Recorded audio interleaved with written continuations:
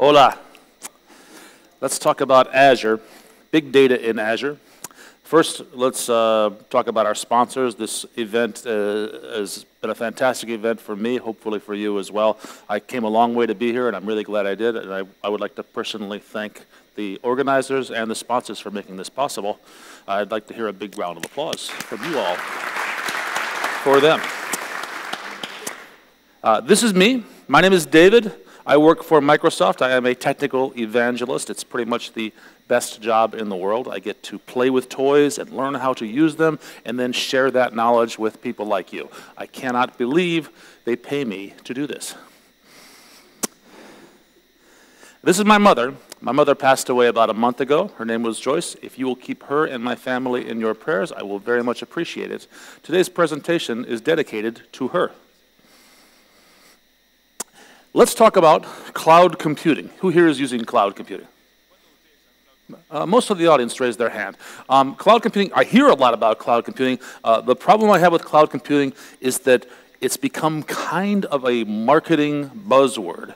And whenever that happens, when things become really popular and the marketing people start to use that word, then it starts to take on new meanings, and everybody has their own definition. So I want to begin with my definition of cloud computing, which is this, that cloud computing is when you have some third party, like Microsoft Azure, host some or all of your data or your application in a highly scalable, highly reliable way.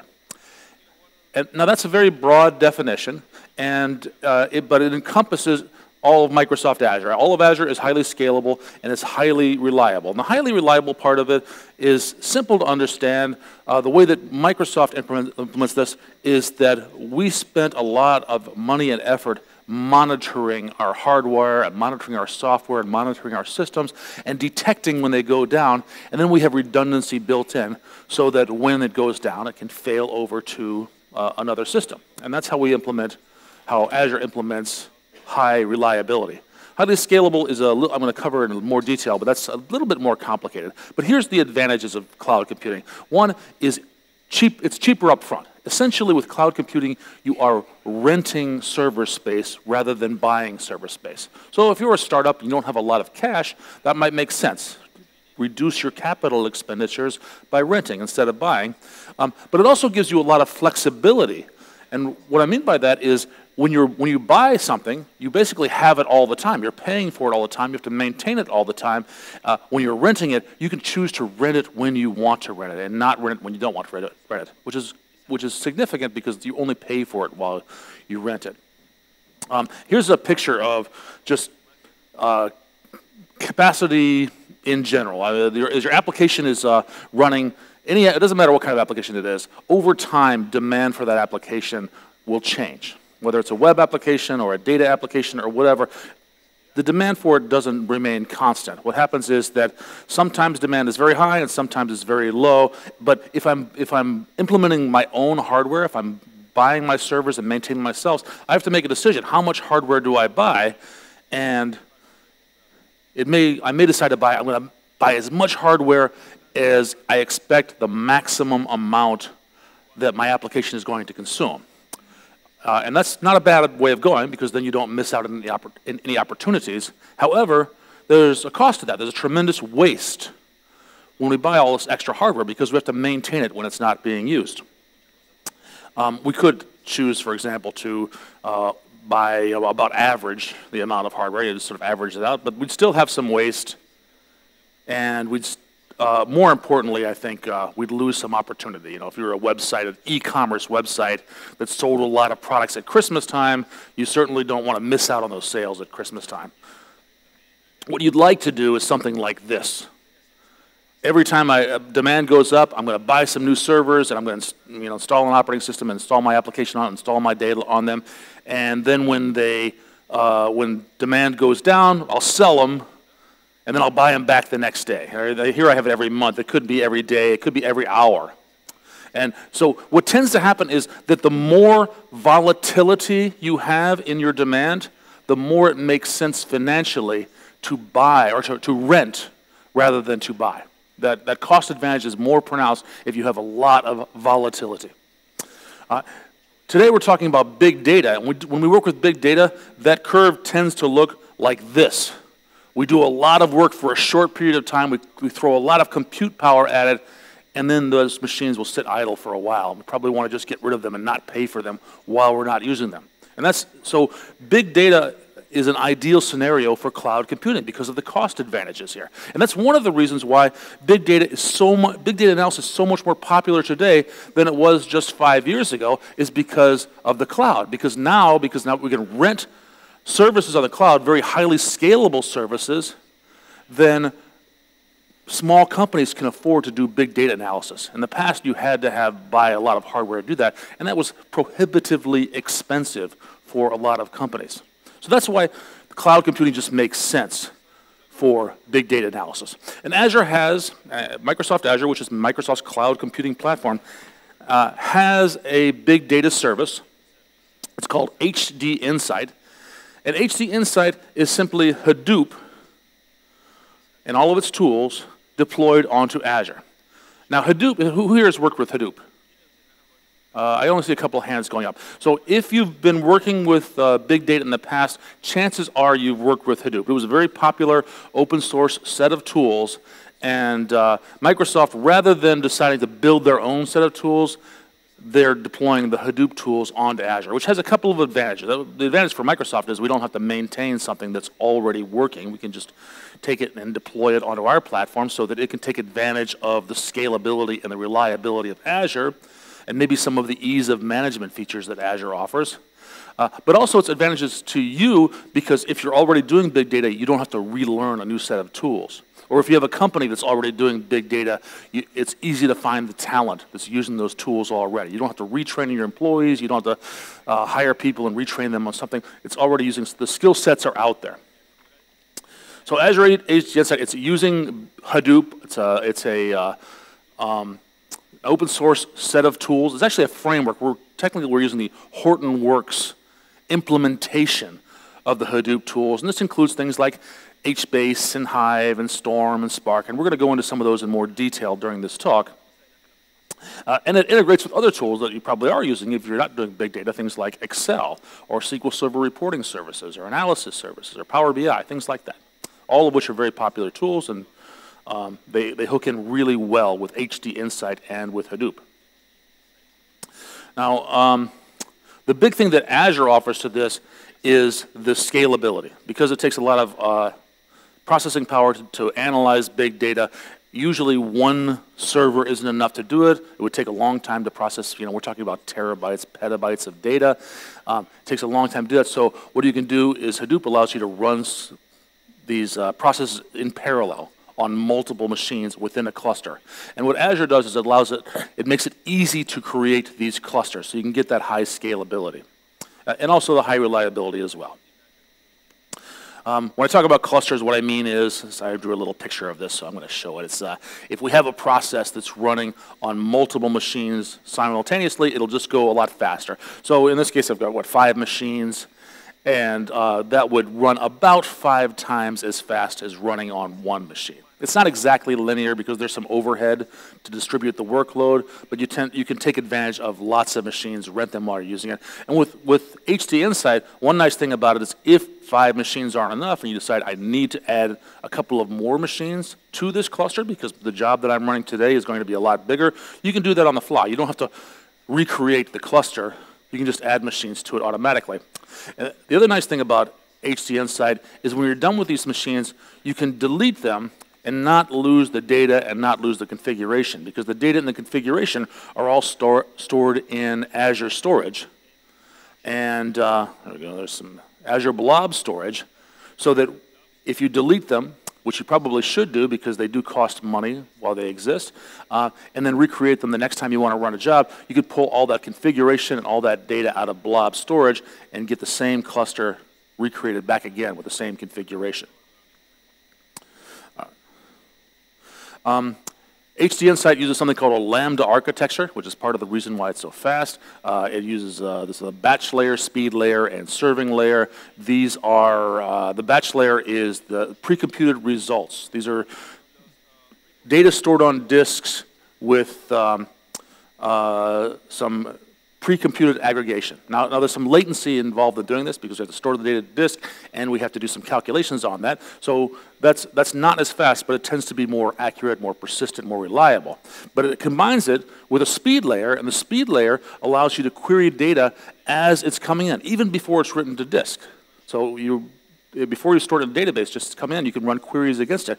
And it's smart enough to know the difference, to combine the two, to use whatever's, if it's on disk, let's use that. If it hasn't been written to disk, let's use the speed layer.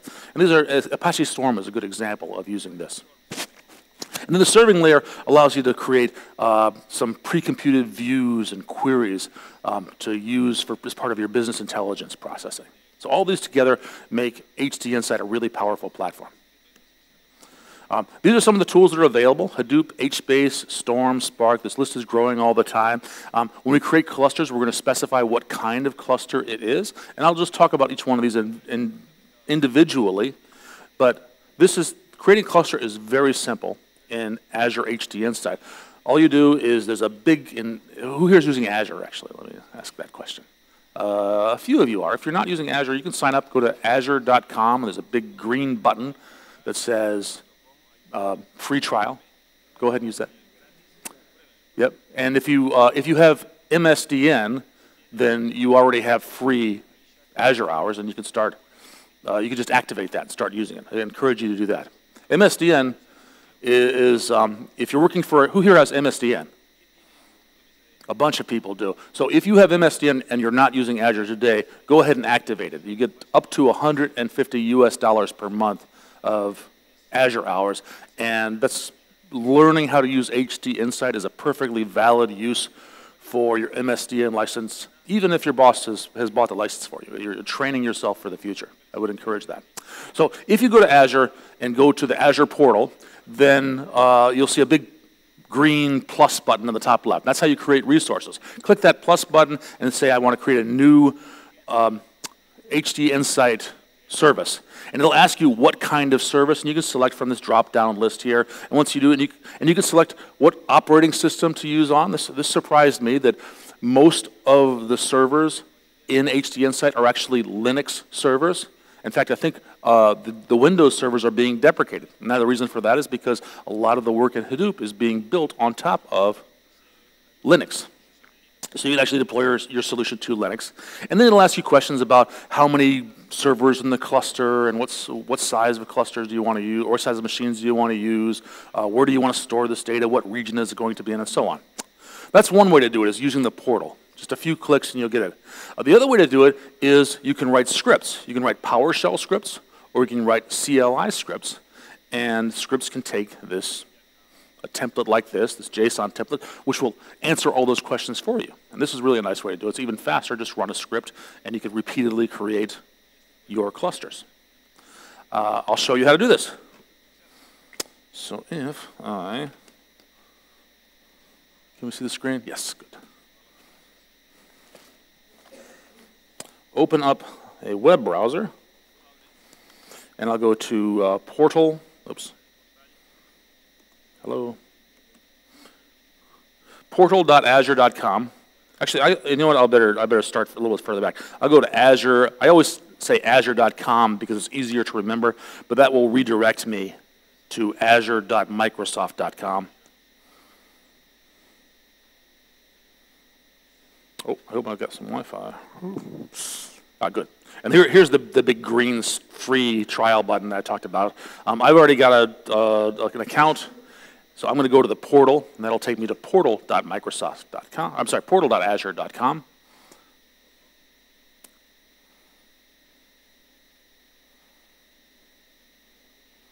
And here is the portal, and here's the big green plus button that I told you about earlier. This is how we create any resource in the Azure portal. If I click on that, it'll bring up a list of categories of Azure services, and there are many, many Azure services. This one happens to be under Data and Analytics, and it's HD Insight. If I didn't know that, there's a search box here. I could just type in HD Insight, and it would find it that way as well. I'll select that, and this little wizard will walk me through it. It'll say, I need a name for this cluster. It must be a unique name among Azure HD Insight clusters because it's going to have a public URL, http://something.azurehడింsight.net. So I'll name it DG test. I always name my demos DG, which are my initials, followed by test. And I'll say UI. So it's this one. And it's this subscription cluster type. Right here is where I specify, do I want a Hadoop cluster or an HBase cluster, etc. I'll select Hadoop. I can say Windows. In this case, Windows is still supported, but it's going away. It's telling me that it's deprecated. So I'm encouraged to select Linux. Kind of surprising. That wouldn't have happened 5 years ago at Microsoft, but that's the new Microsoft. I can tell whether it's premium or standard. The premium costs more, but the standard is, the premium has more features, but the standard is cheaper. I'm a cheapskate, so I'll say standard right here. By default, the login name will be admin. I could change that if I wanted to. I'll give it a password, PASSW. Oh, I'm not saying that out loud, am I? And then this is the way we connect to, we remotely connect to a server. A Linux server is through SSH. If it were Windows, I would use remote desktop. Can you guys see that in the back okay? Way in the back, shout out. Yes? Okay, good. All right, so here, so I specify the name and the cluster type, username, password. This is the login name. This is the SSH name. SSH is a lot like remote desktop, only for Linux.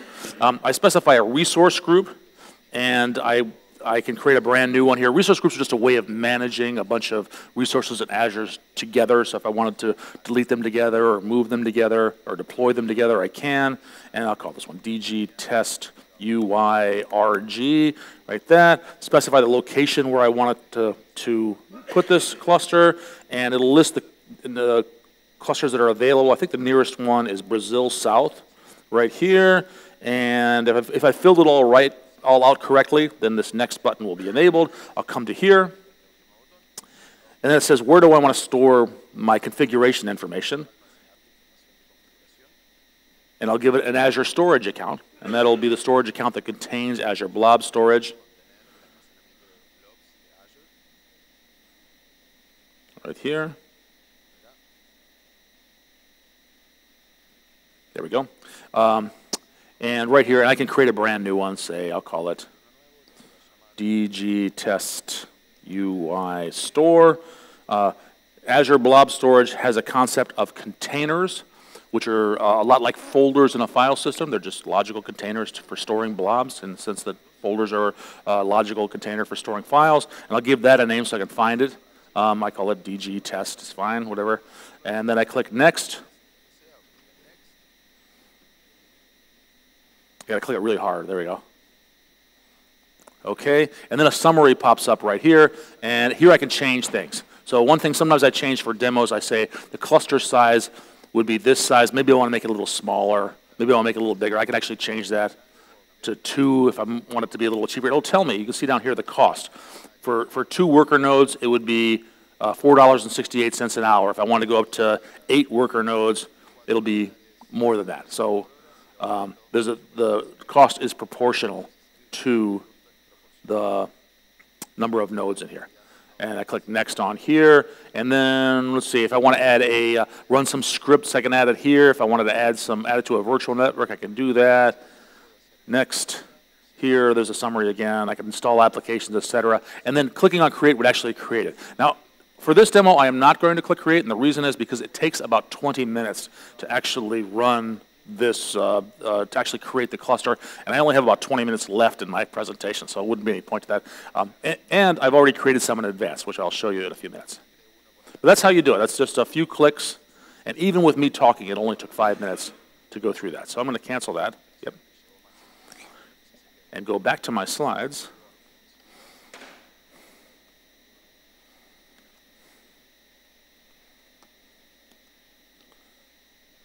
There, and talk about some of the tools inside of HD Insight. One of them is Storm.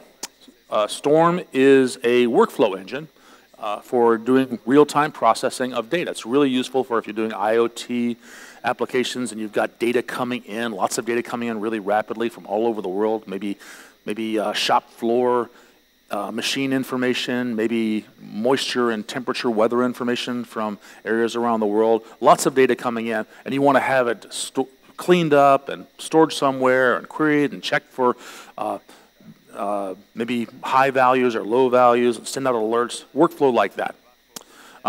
It's good to talk about some of the terminology in Apache Storm. A stream, or a topology is actually an entire workflow. The stream is the data that flows through the workflow. A tuple is just a single set of data that moves from one workflow component to another.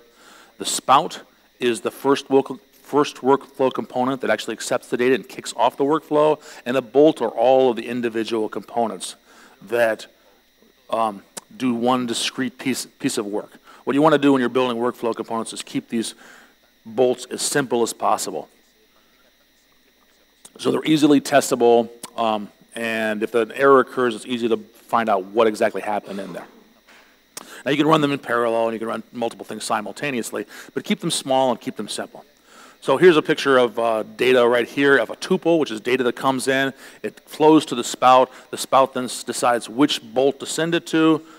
That bolt will do some operation. Maybe it's looking up data or cleaning up data or storing it somewhere or whatever. It'll send off to the next bolt. The data and it can send up to multiple bolts. These things can run in parallel. The data that comes into a bolt doesn't have to be the same data that goes out of the bolt. You can configure that with your code. And that whole process is known as a stream. All right, and this event source, it could be a web service, it could be an IoT event hub, it could be a trigger in a database, anything that's going to kick off this topology. For Storm, I'm going to skip the Storm demo in the interest of time and talk about HBase. So HBase is a NoSQL database. Anybody here working with SQL Server? Almost every hand just went up. So it's a .NET conference. When I was getting started learning Microsoft technology, I learned about databases, and the first thing I learned about was relational databases. SQL Server was one of the first ones. There's a trend in the industry now to start looking at NoSQL databases. NoSQL databases, it's kind of a strange definition. They're defined by what they're not. They are not SQL databases. They are not relational databases. So NoSQL databases, they tend to have no enforced schema. So rather than with SQL Server, whenever when you set the database up, you define ahead of time the names of the columns, the size of the columns, the data types of each column. And if you make a mistake, if you accidentally misspell a column name, for example, or you accidentally try to store a string into a numeric column, it'll throw an exception. It'll tell you right away. It'll enforce that for you, which is kind of nice because you can catch errors a lot sooner that way. NoSQL databases do not do that. And in fact, HBase does not do that. Also, if you have multiple tables in a relational database and you try to delete a parent table that has a related child, relational databases will stop you from doing that. They will enforce that referential integrity. HBase and most other NoSQL databases will not do that.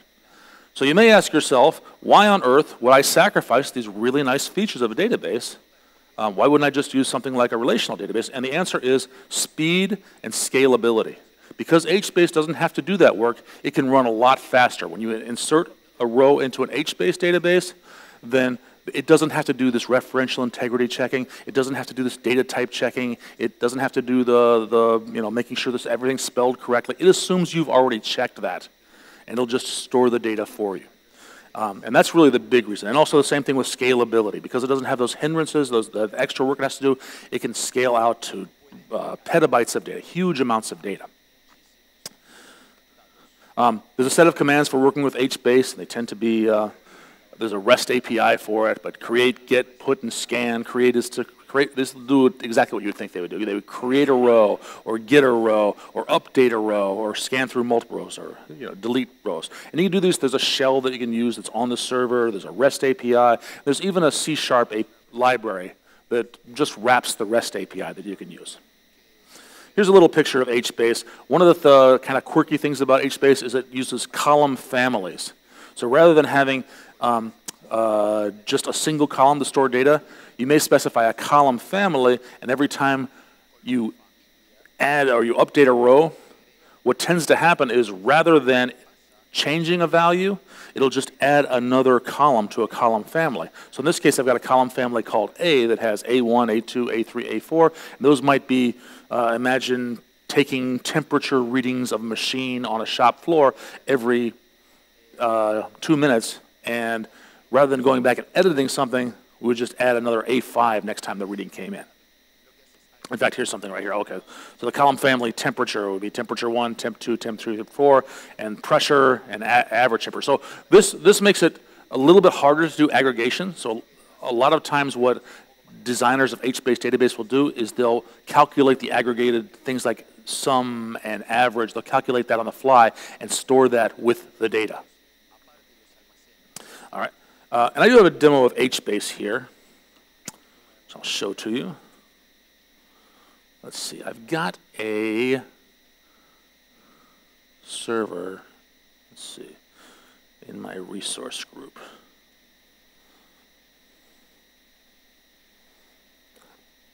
I think I do. DG test. Right there. You know what, actually, I think I put it on my desktop.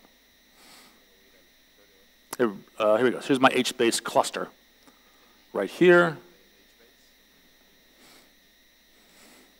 And if I go to, okay, so right here I can, rotation. It's called DG test HBase. So what I'm going to do is I'm going to remotely connect to this. When I created this one, I created an SSH user and I gave it a password, and I'm going to use SSH. There's a tool called Putty, which is a graphical tool for connecting to Linux servers via SSH, and I've installed that. So, oops, Putty is right here, and I'm going to connect to it. I have my notes right here. Where's my demo HBase right here? Is the same as this. SSH user at something right here. So connect to this. And the cluster name is, what I call it, DG test HBase, I think. Let's see if that works.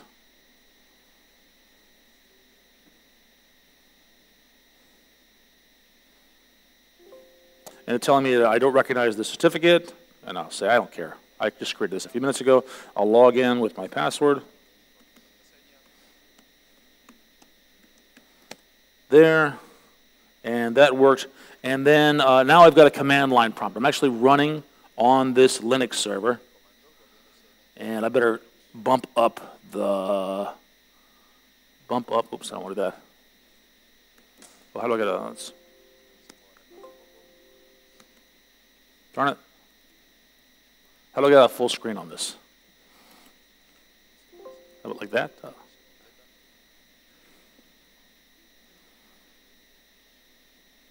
I know, I'll close it. I'll connect again. That's the only way I know. Putty. There, oops. Grab that here. And right here I have, what I call it, DG test HBase.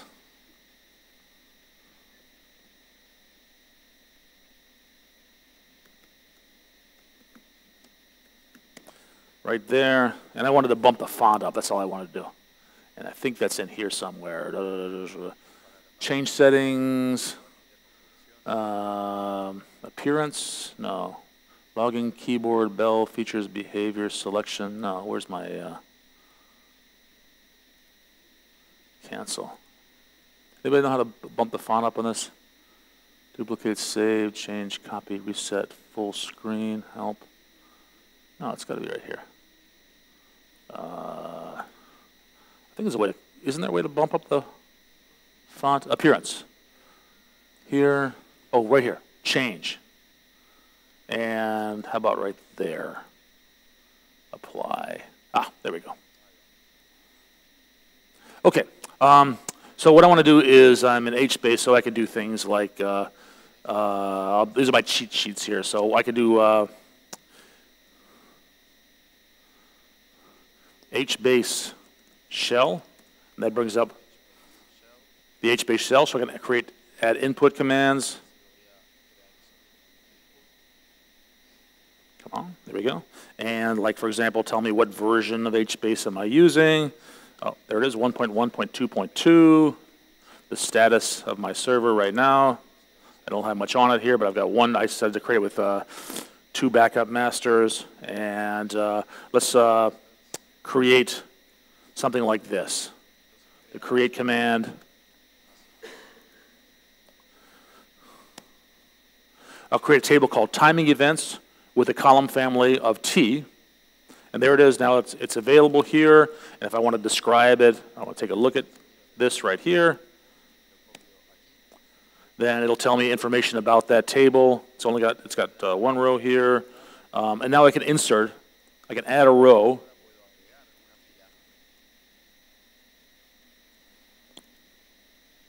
To the timing events table, give it an ID of 0, 1. It'll be column family T with the column will be T:1 and the value will be 1, 2, 3, 4, 5.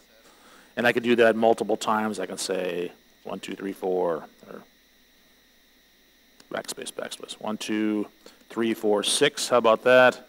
And 1, 2, 3, 4, 7. So I can add it 3 times. It looks like I'm actually adding 3 rows, but all I'm doing is updating the same row here. And I can see that as I say scan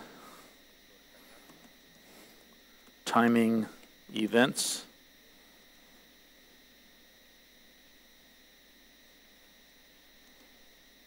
Quote A, oops, come on.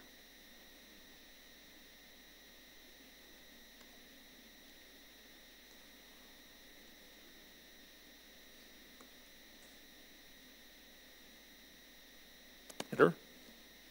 And, oh, in this situation, and I've spelled something wrong here.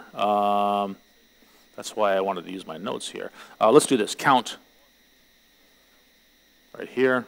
Oh, no, row key was the ID. So it shouldn't be A, it should be, what was my row key again? It was 1, 2, 3, 4, 5. 1, 2, 3, 4, 5. Should tell me that one right here. And, oh, I spelled it wrong again, sorry. Let's see, just go back to here. And I just want to do this, count the number of rows. So count the number of rows here, and it'll tell me that I have 1 row in here. So what's happening is I've only, it looks like I've inserted 3 rows. I've actually been adding columns to the column family of the first row. And let's see, this one right here will get is what I want.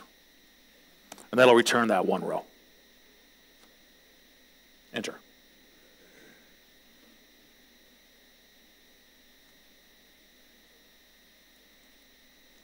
There we go. And where is it here? Consistency timeline. Here it is, right up here. I've lost it.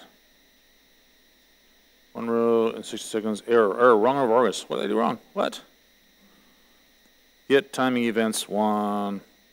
Okay. All right. I'll skip this one here. I made a mistake. Let's move on to back to the slides. I want to show the rest of these tools.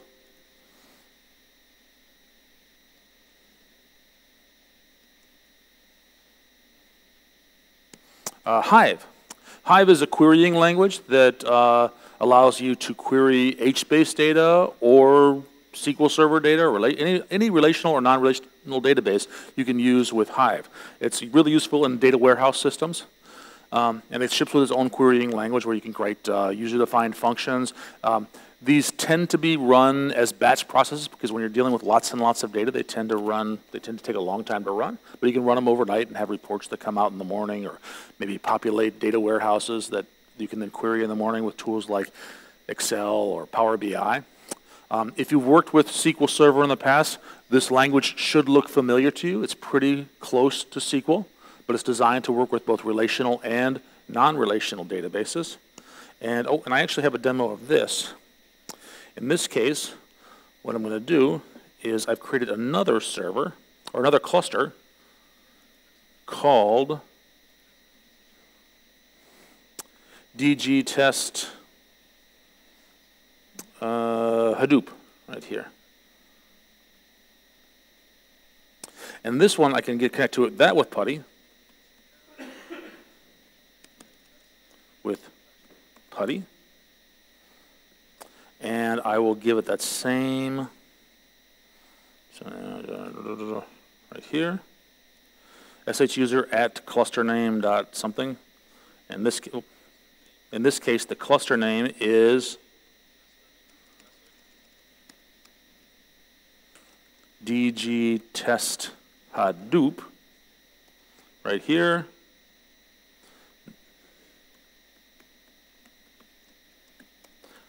There's my password. I've logged that in. And from here I could do things like creating tables. Here's my cheat sheet. Well, first I want to go into Hive right here.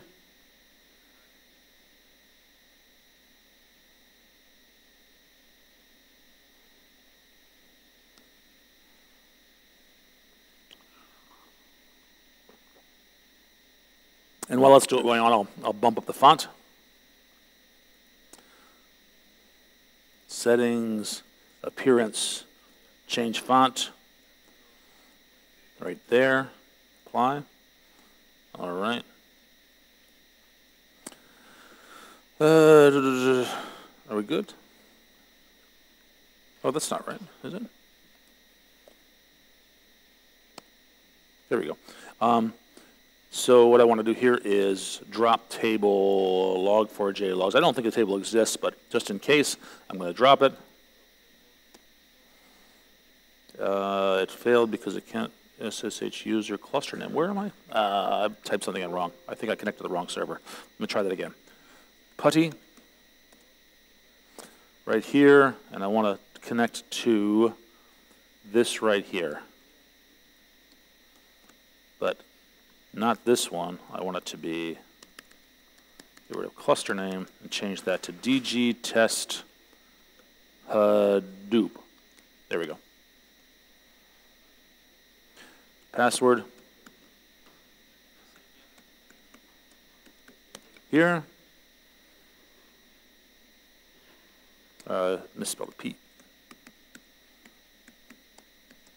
Here. Welcome. Type in Hive.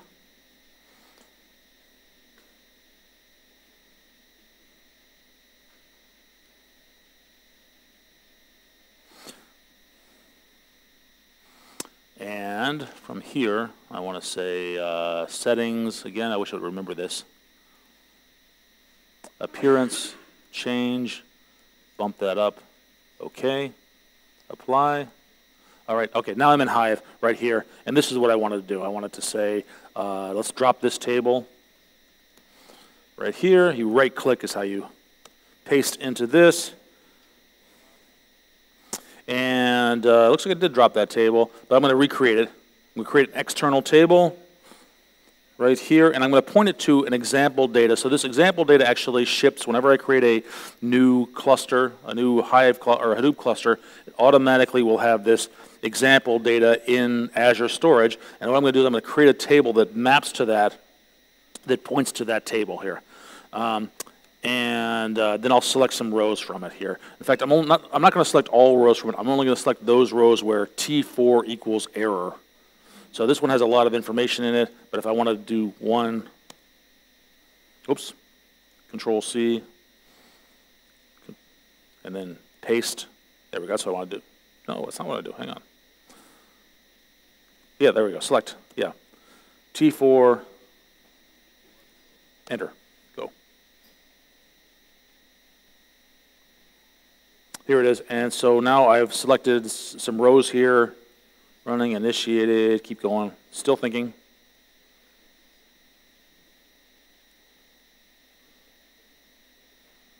And here we go. So it's wrapping here inconveniently, but you can see that there's some rows that are just being returned in here.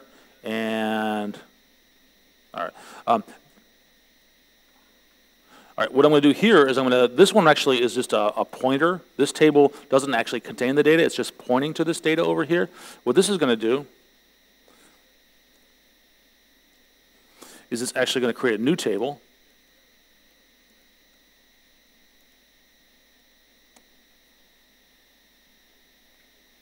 With the same columns in it, T1, T2, T3, etc. And in here, I'm actually going to insert some rows into it. So this will make an actual copy of the data. It's not pointing to anything.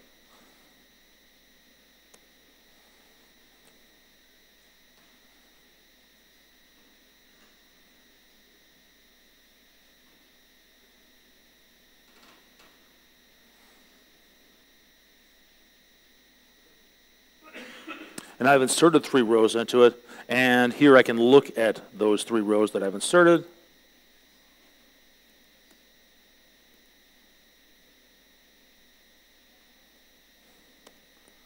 You can see that this looks a lot like SQL. And there's the 3 rows. There's T1, T2, T3. T4 equals error in every one because that was a filter that I did originally.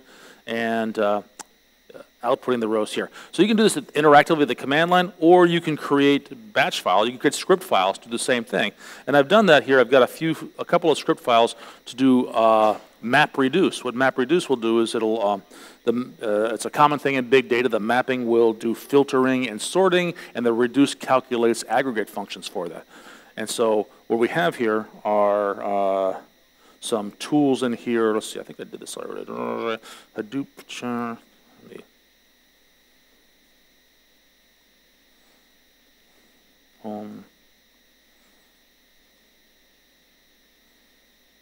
Right here, right there. So this is going to run a map reduce file right here, and it's a word count. So it'll look at a file and count the number of words in it. If you look at it, the file that's input into it is somewhere in here. It's davinci.txt. It's a bunch of text from Leonardo da Vinci. And it'll go through and it'll count all of the words, and it will output them into a file called word count. And right here I can actually see that word count file. You can see it lists up here. Hadoop Giard, did I not do that?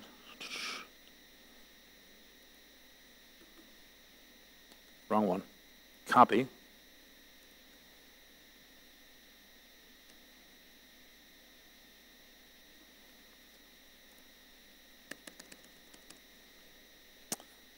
It's running slowly.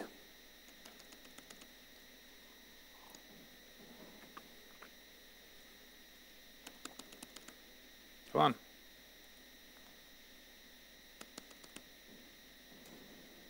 Escape.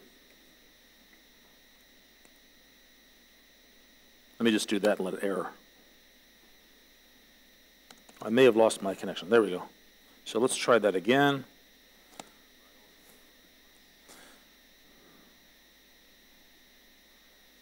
And it is not outputting anything, so it's not doing what I expected it to do. I did that earlier.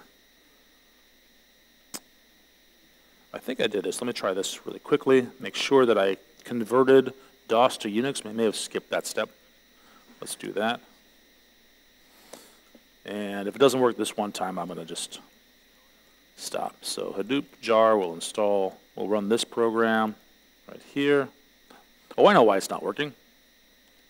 It's because I'm still in Hive. I need to exit Hive.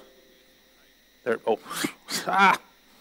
All right, so I was in Hive when I was trying to execute those commands. That's what I was doing. I needed to exit back to the Linux command prompt and then get it done. If I have time, I'll come back to that demo. Let me just finish up the rest of these slides, and I'll show you one last demo.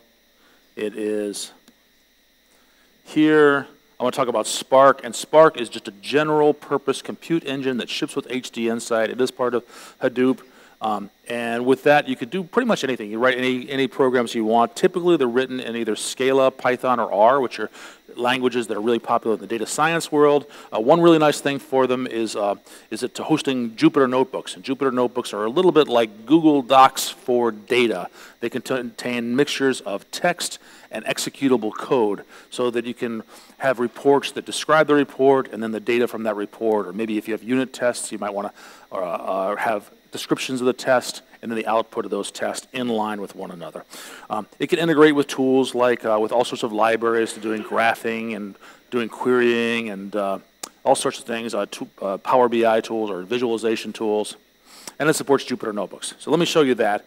I have here a server called DG Test Spark right here. And in DG Test Spark, when I create the cluster, it actually ships with a few Jupyter notebooks, which I can show you right there, Jupyter notebooks. And these notebooks are really nice because they are a tutorial that'll teach you how to use Jupyter notebooks. So the executable code is just simple commands, and above it is explanations of those commands. If I want to log in, I'll log in with admin, which is one of the questions it asked me when I created the cluster. Okay, and oh, I typed it in wrong. Let me go to a in private window here, and again, do portal.azure.com.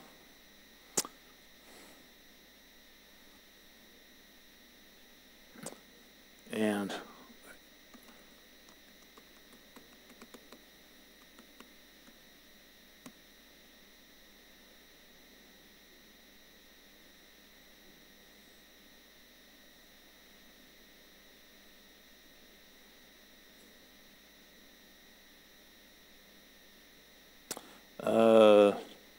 security, oh, okay.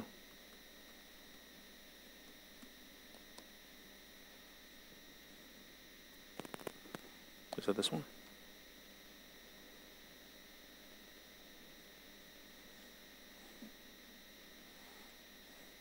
Ah, good. One thing I haven't figured out how to get around is when I mistype my credentials, it caches them. It doesn't give me the chance to correct it. So I'm going to go back to here and open up Spark again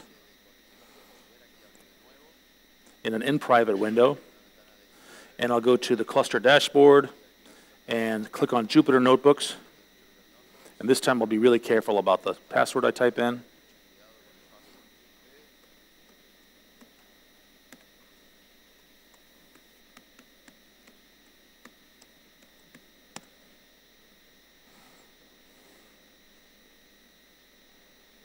And there we go. And you can see under PySpark right here,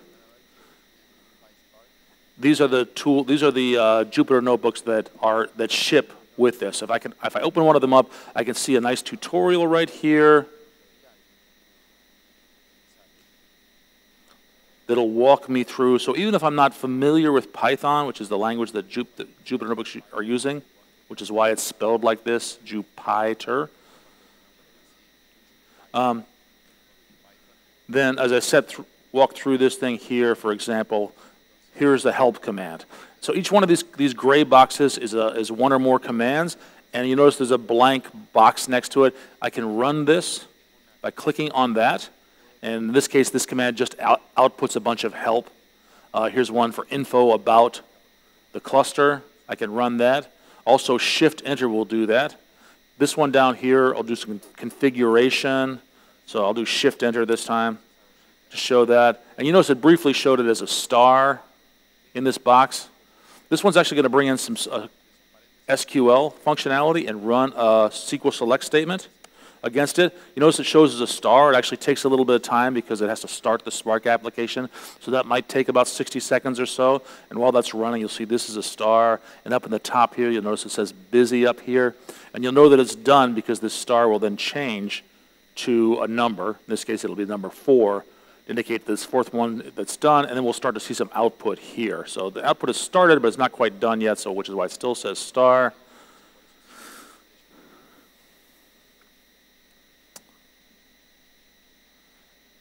And if you go through this, it'll actually explain exactly what's going on here, which is kind of nice. I'll wait till that's done because I think the next one builds on that. Come on.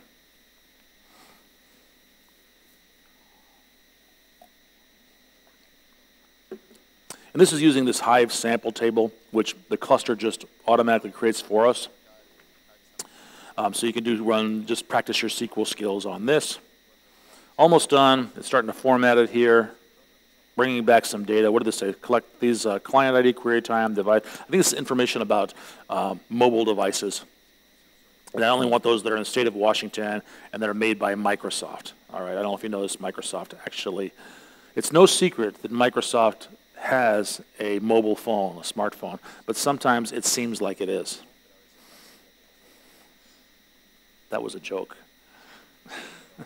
All right, so here's the output. And you notice also this output, by default, it shows in this table format, but if I want to see it in another format, like a scatter diagram, I could just click on one of these and see that same data in a different format, in some visualization. There's a pie chart. I don't know if the pie chart will work here because, first, I'm not a fan of pie charts, but also when it starts to get really lots and lots of data here, it becomes meaningless. It's hard to figure out what that really even means. And in fact, after it gets a certain number, it'll refuse to even create a pie chart on here. So stepping through here allows you to work through some of these Jupyter Notebook, these commands here, select star from Hive sample table, and run locally, etc.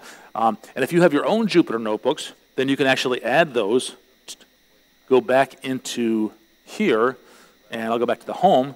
And if I want to add my own Jupyter Notebooks, right here, upload. And from here, I can upload my, I can upload my own Jupyter Notebooks, right, which I have in my Dropbox, presentations, HD Insight, resources, Spark. I can grab these and just bring them up and upload these into here. And they'll just appear in here, and I can start using those as well. Those are the demos that I have. This has been an overview of the tools in HD Insight. A couple things that you really want to keep in mind. When you're creating clusters of computers, the more computers you create, the more expensive they are. And if you leave these things running for a long time, $4 an hour doesn't seem like a lot, but if you leave that running for 24 hours or a week, it can add up a lot. So you want to make sure you delete these clusters when you're done with them, when you're done working with them. Because you just shutting them down is enough. There's no suspend state. You have to delete them. When you delete them, all the configuration will stay in Azure storage, so you're safe that way. You can create them later. And this is typically what you'll do. If you have jobs that run every night or every other day, every Friday, then you'll create these clusters right before you run the jobs. And that's a good reason for scripting these things, using PowerShell or using CLI to script them. There's a couple of links here. My slides are right here, so you can just take a look at that there. And then there's some labs on HD Insight at this repository right here that we do for colleges. If you want to take a picture of that, you can. And if you want to get started, just go to azure.com. I think I'm over time, but I thank you for your interest. My name is David. Have a great conference.